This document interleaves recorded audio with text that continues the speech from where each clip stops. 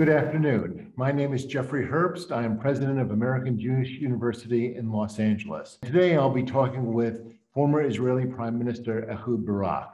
Mr. Prime Minister, welcome. Thank you for having me. It's a pleasure. Thank you for joining us from Tel Aviv so late at night. As the audience well knows, Ehud Barak was the 10th Prime Minister of Israel from 1999 to 2001. He also served previously as Defense Minister and Deputy Prime Minister, one of the most decorated soldiers in Israel's history. He also served as Chief of the General Staff. He's now starred in and helped produce a fascinating documentary called What If? Ehud Barak on War and Peace. Mr. Prime Minister, many leaders produce memoirs which try to justify and, I dare say, glorify their actions during office. Your documentary is different. It looks at both your achievements, of course, but also criticisms and mistakes you might have made. Why did you make this documentary now? So first of all, I was approached by a thoughtful, gifted young person called Ron Tal, the director of this documentary. He mentioned Errol Morris and McNamara documentary, Fog of War, which I've seen and was impressed. He asked me, why don't we make something like this? So I'm not very young anymore. I'm half a year older than President Biden that you have mentioned. I know him for decades. And I thought that probably it's relevant for the present time as well. I can say that a nation which cannot look honestly into its past would not probably understand its present challenges and will have a clouded future. So I think that it makes sense to look honestly into the past and tell ourselves what happened, what if, and what might be the lessons that should be carried into the future. Prime Minister, the last part of the documentary deals with Camp David, the diplomatic episode that you're most closely associated with and was one of the most dramatic in the history of Middle East diplomacy. I'd like to explore a little bit about your thinking about Camp David and your retrospective. I was talking with Ambassador Indyk yesterday, and he argued, although he was there at the time and participated, that in retrospect, going for a comprehensive settlement may have been a mistake, that it might have been better to go with the phased approach of Oslo. You obviously disagreed at the time. What was your thinking in trying to go with President Clinton for a comprehensive solution? I think that Ambassador Indyk is wrong. And I think that we did not try to reach peace agreement. We did not pretend to reach more than framework agreement. And through the negotiation, unlike the urban legends that were spread over the world after the event, we never tried, neither myself nor President Clinton, to dictate to Arafat a solution, to tell him this is the comprehensive peace we have in our minds, take it or leave it. No, we just make an extremely far-reaching proposal that covered probably 90+% of what he can ever dream of, and ask him to take it as a basis for negotiations. We told him explicitly, you can have reservation from this or that paragraph or from every paragraph, write them down, let us know, but let's take it as a basis for negotiation. He rejected it and deliberately turned to terror. So it's, I can understand a devoted civil servant like Indyk, and there are several others of them, who worked so hard about it, and they could not stand the temptation to look with certain sense of guilt and look for some mistakes that you have done, which are all imagined. It's not a coincidence that both myself and Clinton look at it. We did it open-minded, we were ready to go very far, and we couldn't find a partner at the time for this step. I should tell you that at the time, there was reason why I tried to make it more urgently. When I took power, we were 6 years after Oslo, 3 years after the mutually agreed time for a start negotiation on permanent state kind of solution. The Europeans already warned us that they are going to recognize a Palestinian state even without an agreement. We had President Clinton who invested 6 years in this project and knew every detail. We knew that in a year and a half there will be another president. It might take a year or year and a half just to train him to understand everything. And in the background, there was the clear signs of a major clash that might happen if we do not move according to what we and the Americans committed ourselves to. So it was an attempt. I described it the following way. We have a 2 apartments kind of cottage, with one is Israel, the other is the Palestinian side.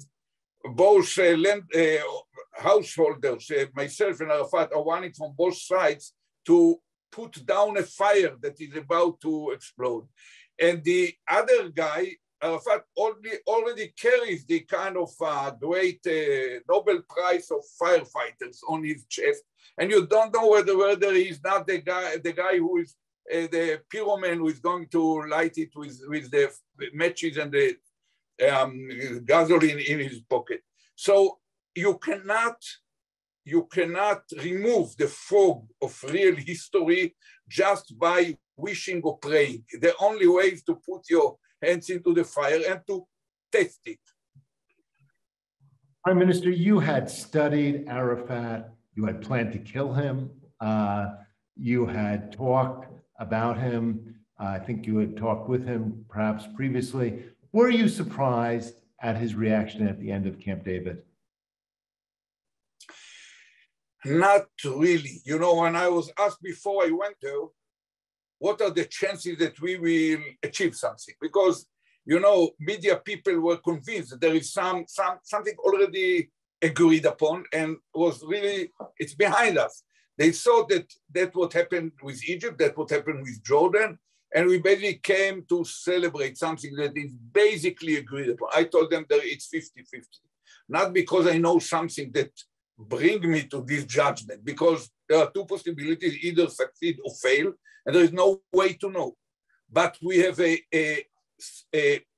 kind of supreme responsibility to check it, because if we do not check it, and we end at the end of this slippery slope, ending with a major clash with violence and many people buried on both sides of the conflict, we have to be able to tell ourselves, our people, our friends in America and the rest of the world, that we really tried, that we really did our best. It's too heavy responsibility to fall into major clash and being unable to tell yourself to try honestly and physically to avoid it. So I gave the IDF, my army, I was at the same time both Prime Minister and Minister of Defense. I ordered as a commander-in-chief in a way, I ordered the IDF to prepare for a full clash with the Palestinians because we had even pieces of information that led to it. But it could not relieve me from a sincere, determined effort to avoid this major clash before it erupts. There'll be future Middle East negotiations. What's the lesson of Camp David for future negotiators? When we end it, I told people, whether it takes 5, 15, or 50 years, it's already 20 years. Whether it takes 5, 15, or 50, when the time will come to sign an agreement between us and Palestine, and the time will come, you will need magnifying glass to see the differences between what was already on the table at Camp David and what will be agreed. Because Napoleon used to say, you need to understand strategy, look at the map. You understand 90% of it looking at the map. Nothing will change. The same mountains, the same ridge, the same valleys, everything will be the same. The same cities, the Palestinians are not going to evaporate and we are not going to fall on our knees. So the only thing that will grow will be the graveyard. And I told Arafat more than once, it will grow much faster on your side. And it won't be solved in heaven, it's we. Individuals, living individuals on earth have to solve it, and we happen to be the two leaders right now. So if we fail to do it, you know, our peoples will pay the price. And I told him the toughest decision you will have to make will not be vis-a-vis me or Clinton.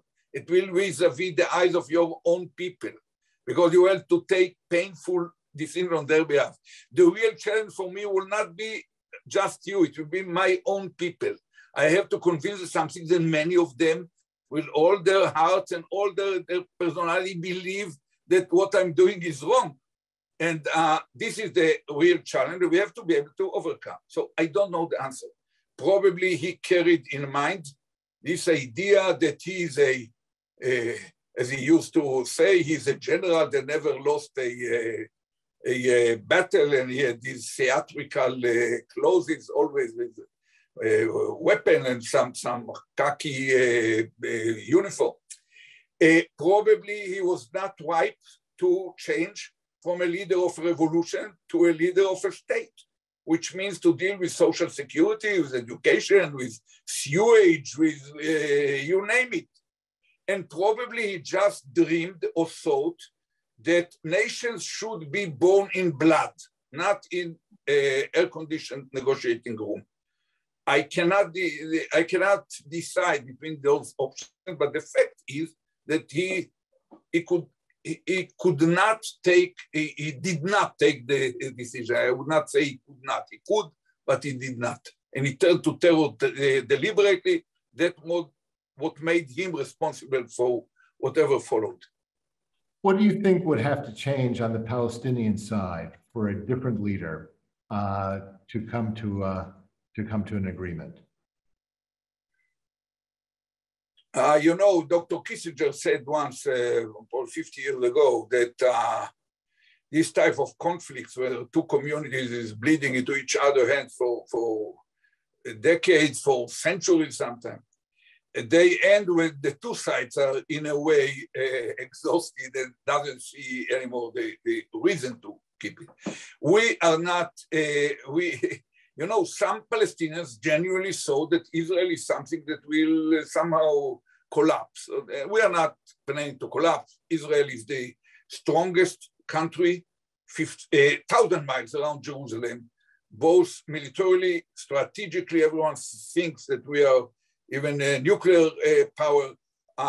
In our economy, which is not the biggest, but by far the most vibrant one in the region, and with the American support and this law of the QME that commits the United States to keep qualitative military edge of Israel over any combination of neighbors. If we want the relationship with the two parties, with the American public and with whoever was elected by the American people to be their president, we will remain in every foreseeable future the strongest player.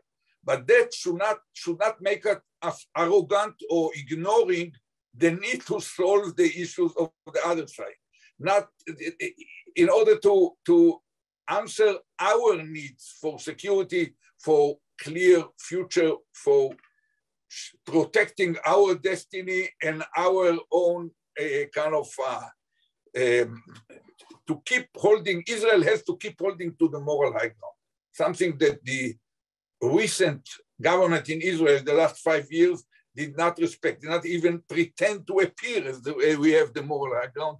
And that was a major mistake. Israel is based, our survival in this hostile region is based on our capabilities, on our strengths, but at the same time on our gift, together with being stronger, ready to answer, ready always to fight and win, to hold strongly to the moral high ground, which will create the justification for Israel deep in the collective psyche of the advanced peoples in the world, including within the public of our best friend, the United States.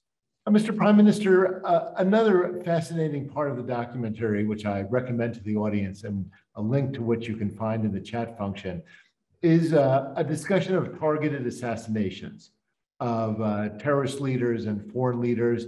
You were asked as a soldier to carry out some of those assassinations. As a leader, you decided whether they should be implemented or not. How, with the benefit of hindsight, have you thought about the benefits, risks of targeted assassinations, especially in relationship to what you just said about Israel having the moral high ground in the region? No, I don't think that contradicts the moral high ground if it's done properly.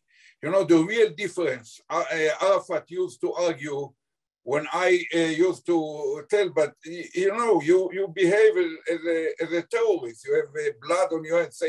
He told Clinton, but Barak and Shachak, there was another general, minister, a former general in our mission.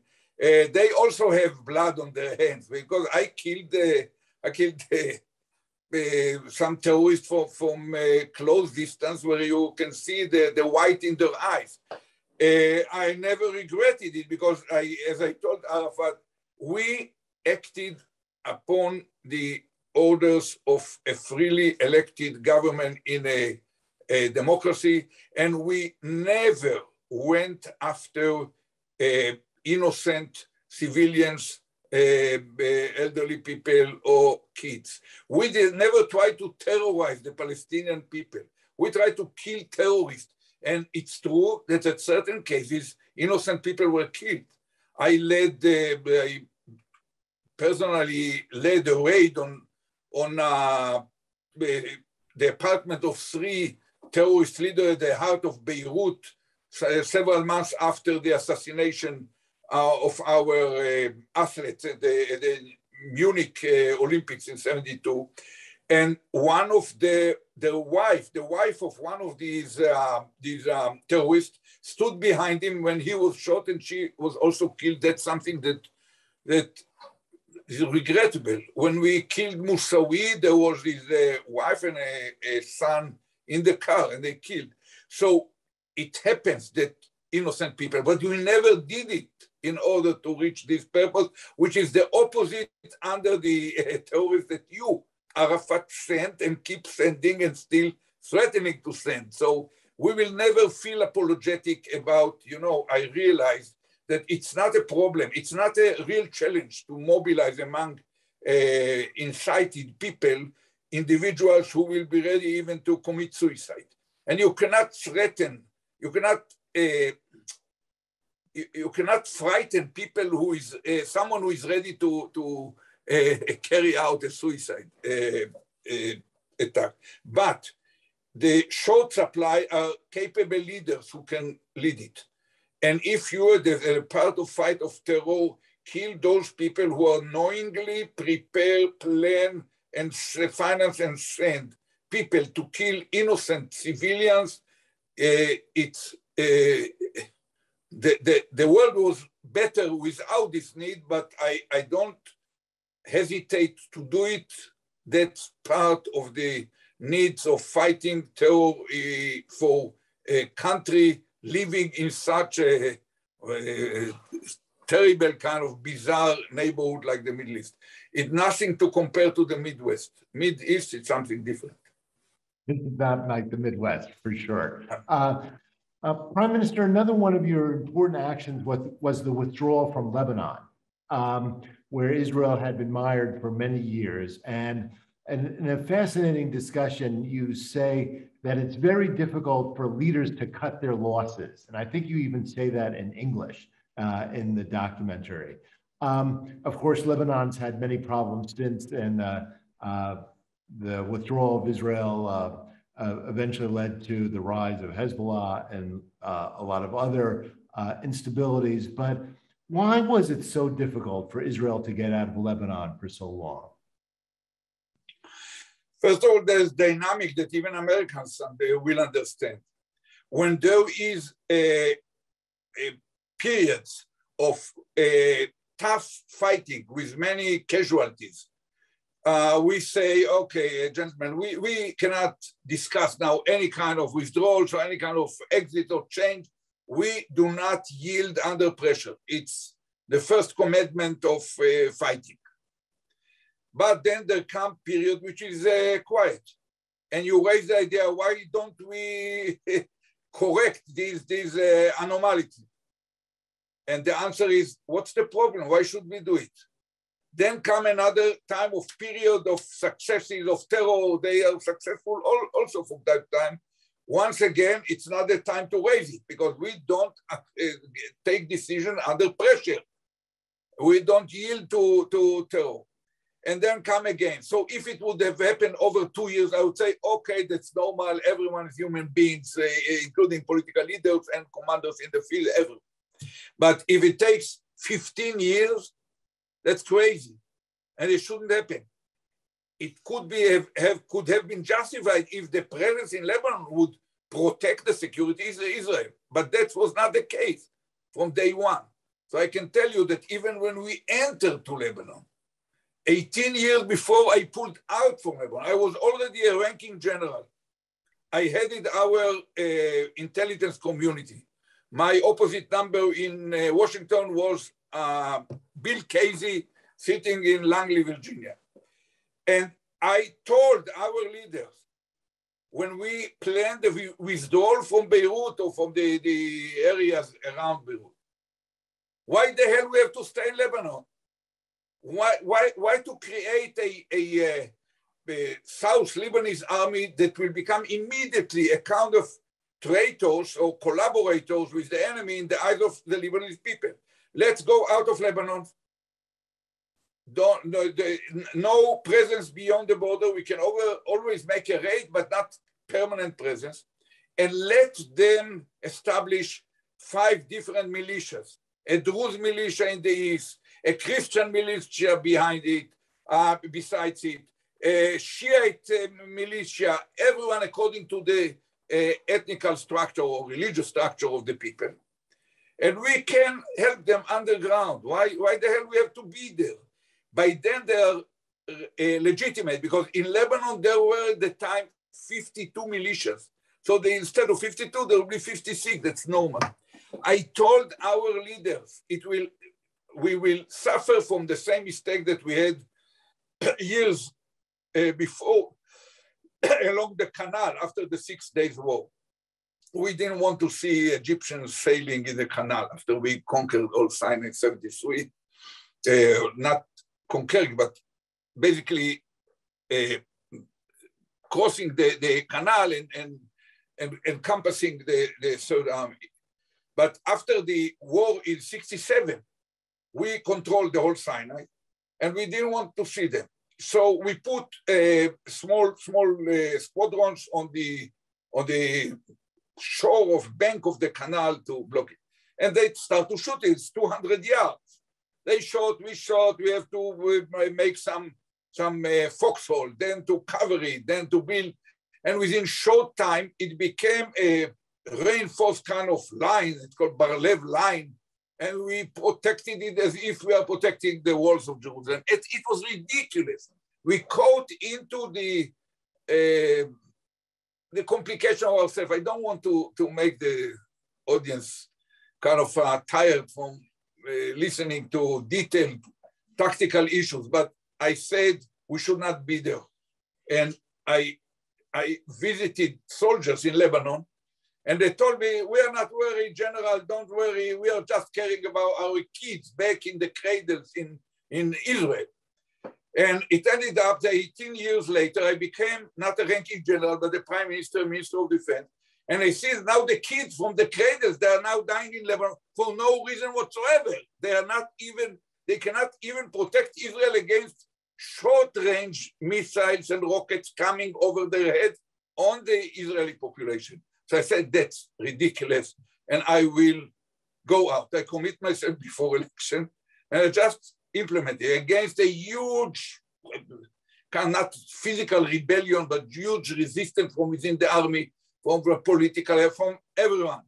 And everyone now, in retrospect, 20 years ago, thank you. The people still thanking me for doing it, for saving their life, the life of their beloved ones and whatever. And that's, leadership is about making decisions. not between a good alternative and bad alternative. It's an easy choice. And not between two good alternatives, because it doesn't matter which one you choose. It's always between two bad alternatives. But still, it should not paralyze you. You have to look through all the fog to look and decide what is the essence of it. Is it needed or just a kind? Is it fake something, fake prestige, fake national pride, fake something else, or it's real? If it's real, fight for it, be ready to die for it. If it's fake, admit it and take action. Prime Minister, that was a fascinating analysis. Let me ask you about the decision, one of the decisions of your successor, Ariel Sharon, to pull out of Gaza. Do you think that was, it's not covered in a documentary because you weren't involved in the decision directly. In hindsight, how do you evaluate that decision? It was a courageous decision of the man who established the Jewish settlement there. He fought for them. He made a lot of political tweaks. He fought for them here and there. When he became a little bit older and he knew that he won't be there forever, and he decided to leave an imprint of something serious, he found that there is no justification whatsoever to stay there. So he took mustered the courage and decided and ordered and executed. And there was a lot of criticism still there, until now. But when you ask people, including right-wingers, assume that there is a wizard that will promise you that we can come back to the status quo ante, to the situation before we withdrew from Gaza, with the settlements there, everything, without any soldier wounded on the way. Would you go for it? They think for a while, say no. So that's the ultimate proof that Sharon was right. If people are not, that's the same that I asked about Lebanon. Would you be ready to go there, back there, even if it would not take any loss of life or wounded person? No, no, no, thank you, don't bring that. But people do not remember. We lost many lives of soldiers and settlers during the last year before we withdrew than in any other year since then. Prime Minister, 21 years on, is there still a chance of a two-state solution with more than 500,000 Jewish settlers in the West Bank, or is that just wishful thinking? No, it's not wishful thinking. It's not easy. It's probably is not practical this year with this government at this stage. But we should never lose sight of it. We should always be strong, try to stick to the moral high ground, and never lose sight of the need to disengage from Palestine. I will explain it very shortly. Between the Mediterranean and Jordan River, there live now some 14 million people. There are 9 million Israelis, 5 million Palestinians, but among the Israelis, there are 2 million Arabs. And it's all in all, there are about half of them. So if there will be only one political unit over this whole area, named Israel, it will become inevitably, that's the key word to it, inevitably, either non-Jewish or non-democratic. If these Arabs can vote to the Knesset, all of them, it will become overnight binational state with probably 45, 55 relation. And within a generation or so, it will become a binational state with Muslim majority. That's not the Zionist dream. If they cannot vote, not until the next round of negotiation, if they cannot permanently vote and still have to live in millions against their political instinct and national wishes under Israel control, that's not democracy. I don't want to use names in kind of whatever in some Dutch-like language from the neighboring continent in the previous century. But it's not democracy. And that's both, so the vision of one state, which in fact was the vision of, at least of what was his name? Gaddafi. Gaddafi thought of one Israel, he called it, Israel and Palestine. And some other Arab leaders thought of it at a certain point. This is the end of the Zionist project. One state is the end of the Zionist prospect or project, even if it stretches over a generation, it doesn't matter. The only way is to disengage. So we have to master the political courage to delineate a line within the promised land, within which we will have a solid Jewish majority for generations to come, and all our security vital interests, and beside which there is a place for a viable, demilitarized Palestinian state. We need it not because of justice for the Palestinians, but in order to ensure our identity, our destiny, our future, our coherence and solidarity from within. Prime Minister, another member of the audience writes that he fears that the United States can no longer be relied upon to fully back Israel. Do you see a way that Israel can deal with the active threats posed by Iran and its proxies, Hamas and Hezbollah? Yeah, I'm confident. I mentioned already earlier, Israel is and will remain in the kind of visible kind of future, the strongest country 1,000 miles around Jerusalem, from Benghazi in Libya to Tehran, including Tehran. And I think that everyone understands it in the region. We never asked America to come to fight for us.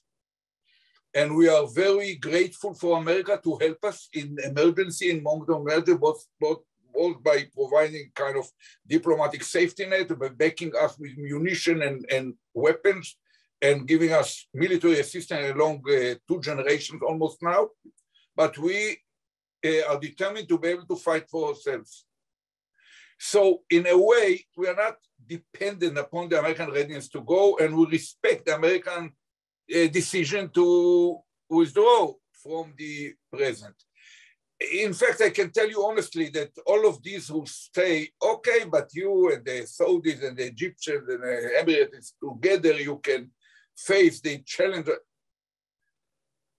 You know, every one of our neighbors, I respect all of them, they have their own calculation. The Americans had not even, they just hinted that this is the direction, and you immediately see the Saudis try to talk to the Iranians.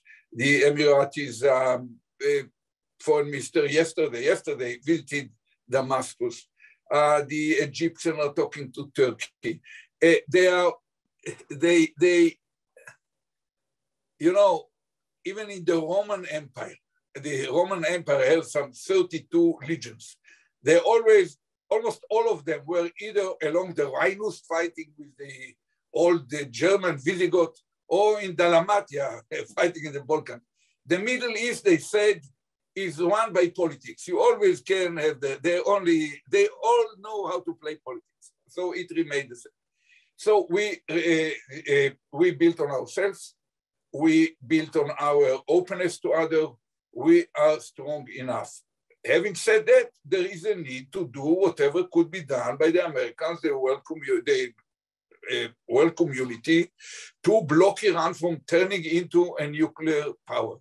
Not because Iran is going to throw immediately a bomb on Israel. They won't dare to do it, not now, not in the future, even if they had one. It's about breaking the whole regime of non-proliferation. If Iran turned nuclear, Turkey, I remember a conversation with David Turlu when he was Prime Minister or Minister of Foreign Affairs of Erdogan. He told me, what choice we have? If the Iranians will turn nuclear, we'll have to turn nuclear as well. And Egypt will find itself compelled to turn nuclear, and Saudi Arabia will turn nuclear. And that will be a signal to end of any kind of sustainable non-proliferation regime. By then, every dictator, third-grade dictator in Africa or in the Far East will become nuclear. And the real risk is that down the stream, 30 years from now, some terrorist group will put its hand on a crude nuclear device, which could be sent in a container to the Oakland port. I removed it from Los Angeles or Rotterdam or Ashdod in Israel.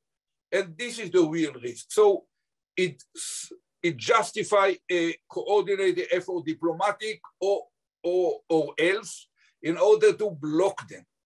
But, you know, many mistakes were done in the last years. I don't want to dive into it. It's not part of this documentary, probably the next one. And but on both sides of the Atlantic, a lot of mistakes were done, which had good intentions, but ended up with Iran much closer to a breakthrough than it was just 6.5 years ago. Prime Minister, several audience members found your remarks on Lebanon and the withdrawal to be fascinating and want to know about how Israel will deal with the current threat from Lebanon, Hezbollah, a fractured and failing state. How do you see Israel's relations with Lebanon evolving? Look, we are focused on keeping our shop together politically. It's not easy.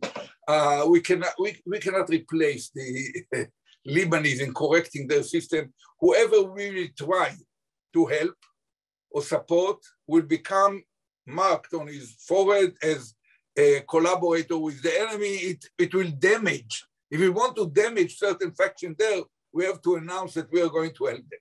So we cannot help them. I don't envy them. I pity them. It was a crown jewel of the Middle East, Beirut, and it's deteriorating because they let Hezbollah be not just a terror organization, but a major political power. They have 1/3 of the minister, they have a veto power on the government, and that's bad because basically, you know, they're using Lebanese national assets in order to keep alive the friction with Israel. So they have a lot of missiles.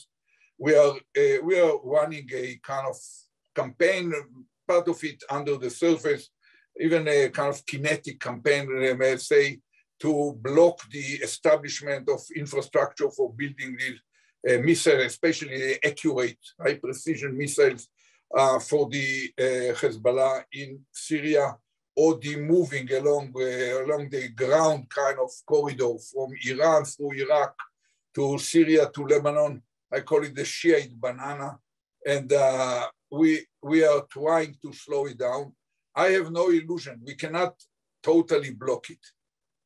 It's in few months, the autumn will turn into winter, a few weeks. And in the winter, there are enough opportunities to bring truckloads of missiles and equipment when an effective Air Force operation is impossible.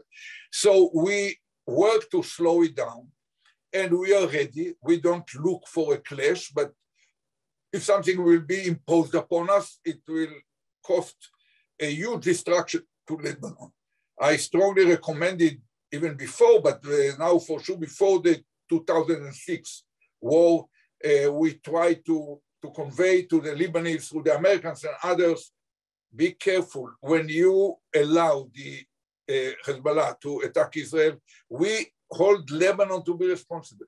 First night you won't have an airport.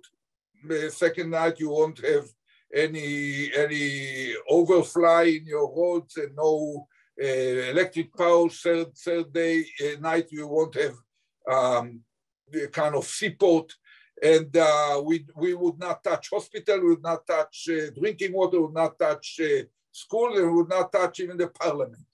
But everything else is a fair game because you are allowing the Hezbollah to attack directly our civilian population. And I hope that they will think twice, but no one can assure it. Ehud Barak, former Prime Minister of Israel, thank you so very much. Congratulations on your new documentary, What If? Ehud Barak on War and Peace.